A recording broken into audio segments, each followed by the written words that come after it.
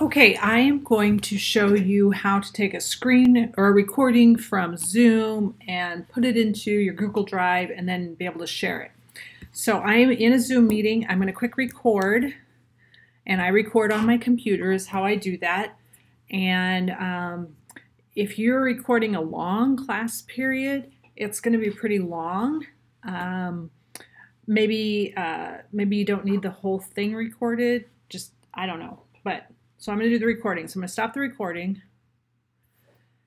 It'll be converted. So I'm going to end my Zoom and go find that recording. So I do my recording here, and it's going to convert it, and I can choose. Mine is short. It'll go fast. Yours will maybe take longer if it's a longer one. So I can create a file of where I want those to go. Otherwise, just pay attention to where it goes. Maybe I want a new folder called recordings.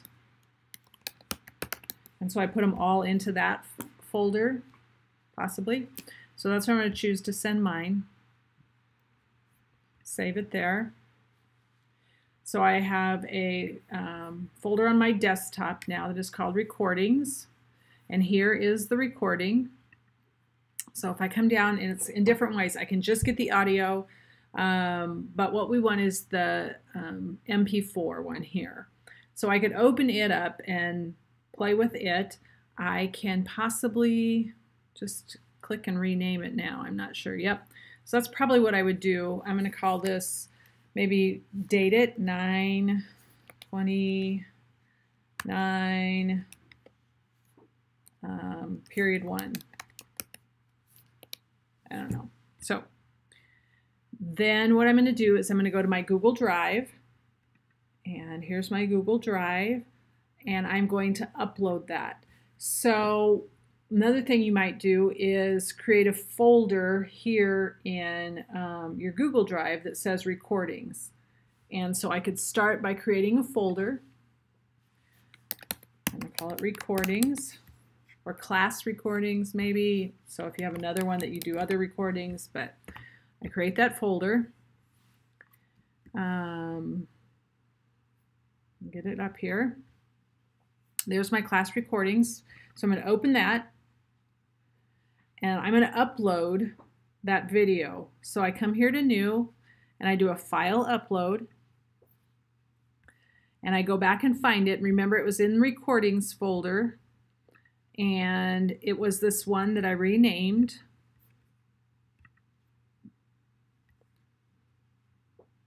So it is doing the upload here, and there it is.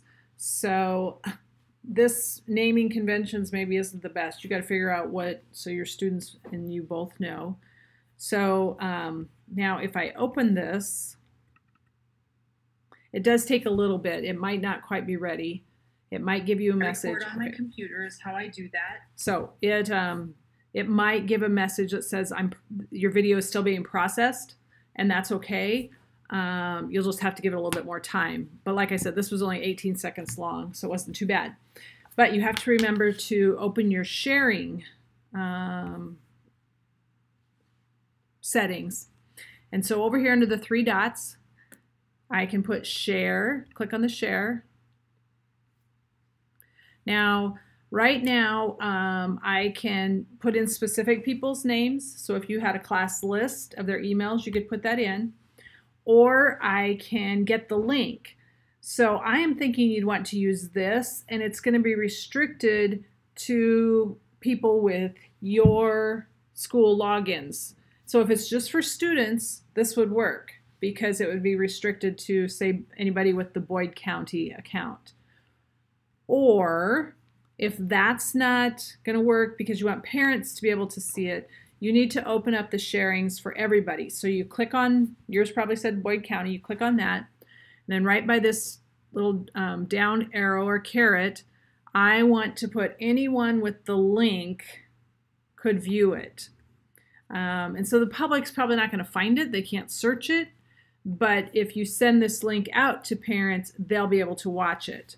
So now anybody with a link is a viewer, and you would copy that link, and then you would go to your email and send that to parents, or maybe you post it on your learning management student system for students who weren't there that they can watch it. But I think that's probably going to be the easiest way for you to post longer videos so that parents can access them.